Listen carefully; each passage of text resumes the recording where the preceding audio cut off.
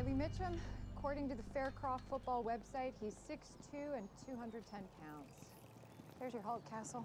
Well, though murder is at odds with the values instilled in a Faircroft man, I haven't been back here since I was a senior. So this is where you graduated, huh?